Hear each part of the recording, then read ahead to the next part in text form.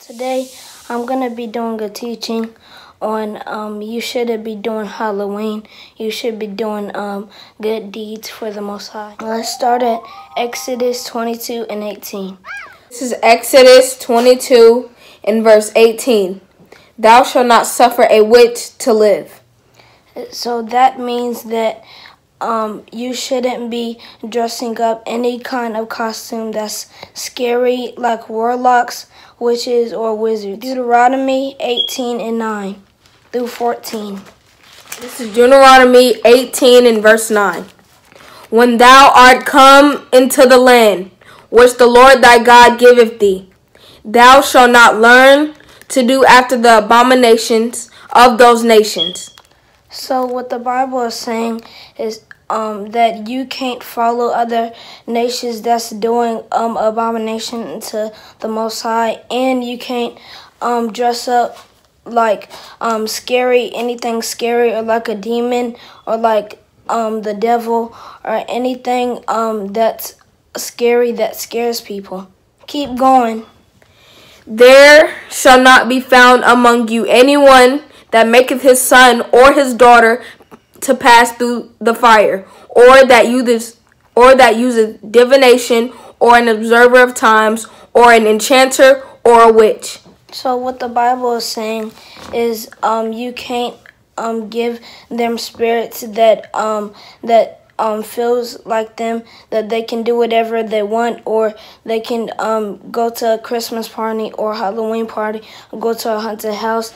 You have to teach them on what the Most High says, and you can't let them do any holiday that's witchcraft, or anything that's doing with pagan holidays.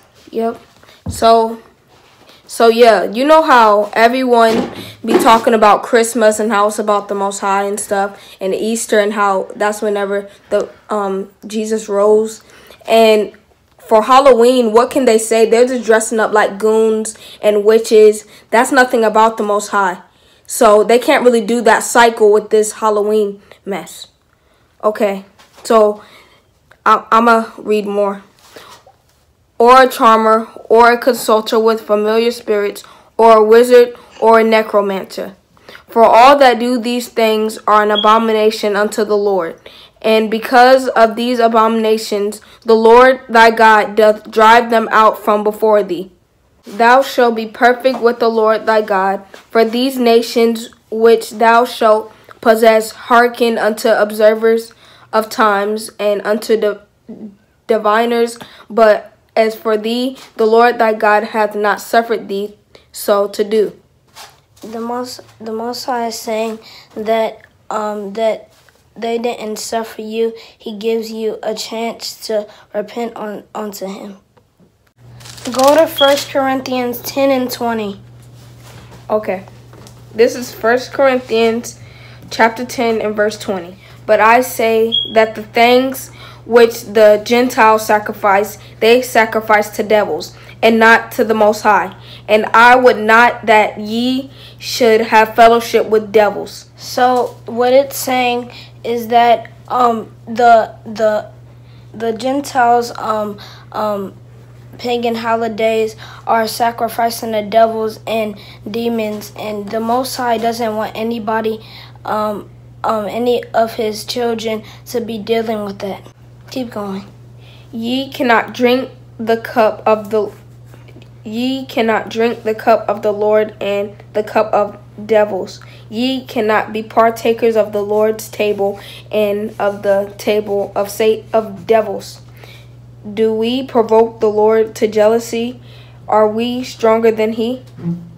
So that's saying that you shouldn't follow the works of the devil, or you shouldn't be with the devil. You shouldn't be his servant. You should be the Most High servant, because you'll make the Most High jealous.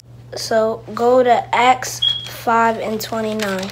This is Acts 5 and verse 29.